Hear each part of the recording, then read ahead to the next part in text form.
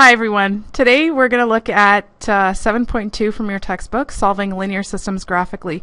You're going to find it in page 403 to 408 of your text, Manitoba Outcome R9. Alright, so in previous chapters we looked at solving just graphing equations. So here we've got y equals x minus 1, and we have another equation, x plus 2y equals 4.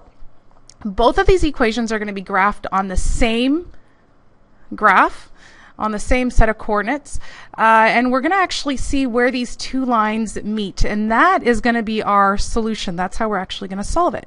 We're just going to look to see where they cross.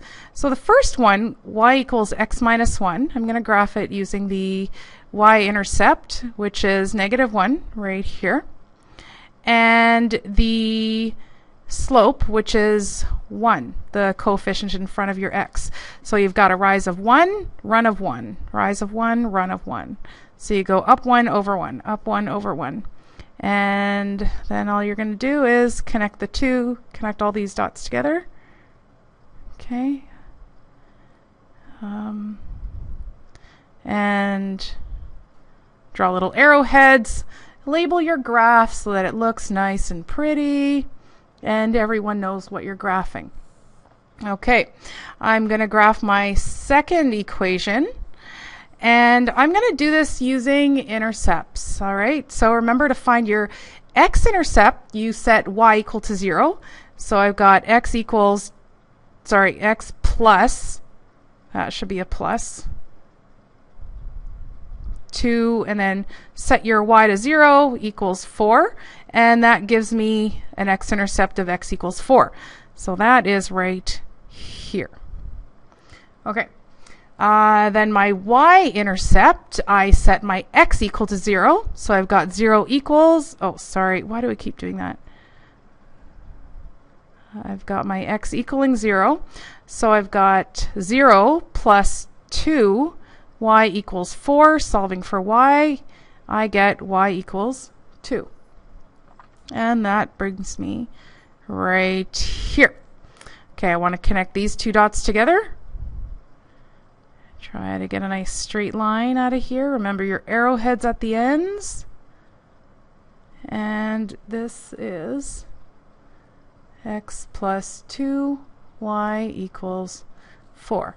All right, so notice something magical happens right over here. The two lines meet, and that is your solution. Okay, that is your solution to this system. And we found it graphically, which means we just graph the two lines, and we notice, we read right off the graph that it intersects at 2, 1.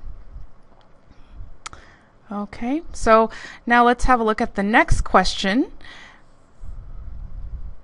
And what I'd like you to do for this next question is I'd like you to try to graph these two equations yourself and see where you get a solution. So pause the video and get a piece of paper out and try this question. Okay, so now you're back and you have this question already worked out, and if you notice this first equation here, it's probably easier to graph it using intercepts, and that ended up being, you ended up getting an x-intercept at -5 and a y-intercept at -5. Okay.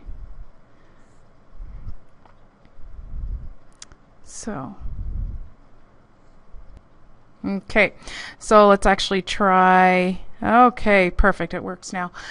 So we've got our x and our y-intercept at -5, and we're going to connect these two together with a nice straight line. Oh, almost made it there.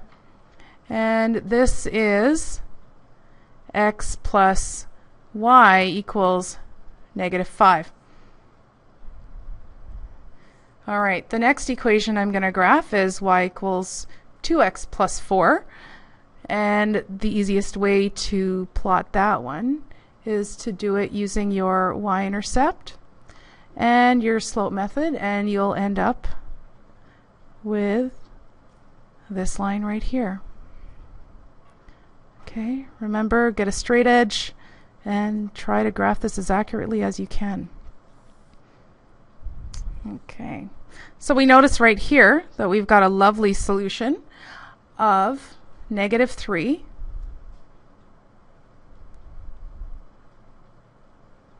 and -2. Okay. A good skill to have is to be able to verify that this actually is the correct solution. So what we're going to do is we're going to take the point -3, -2, and we're going to substitute it into each of these equations and make sure that we end up with a true statement at the end. So let's try that with the first one here. So I've got -3, and I'm going to substitute my -2 for the y.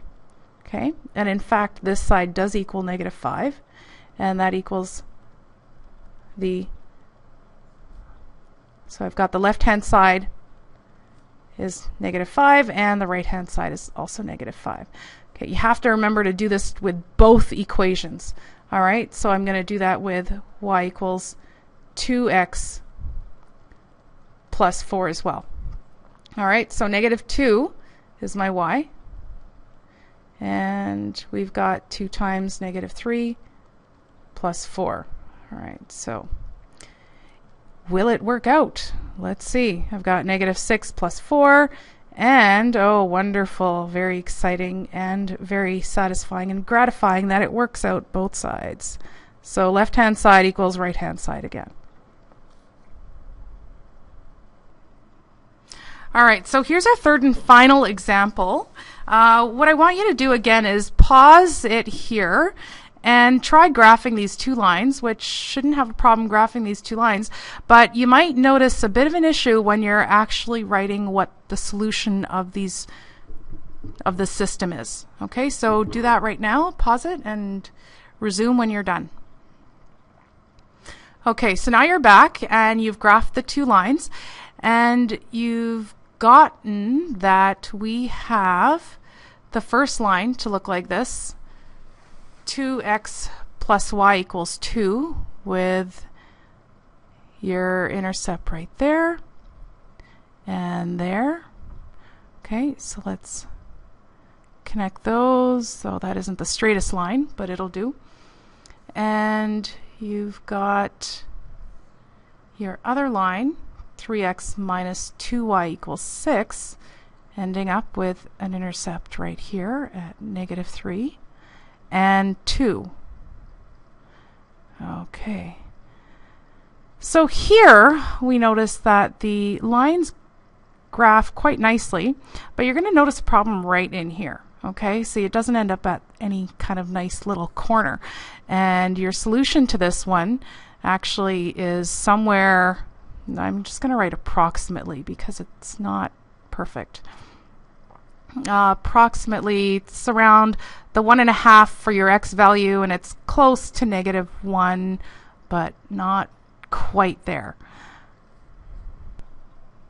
Alright, so the actual solution to this system ends up being 10/7 and -6/7, which you can see is not going to be very easy to graph. So this is, I guess, the limitations of solving systems of equations graphically, and this is where it comes in handy, learning to solve these systems of equations using substitution or elimination, which we look at in the next couple of videos.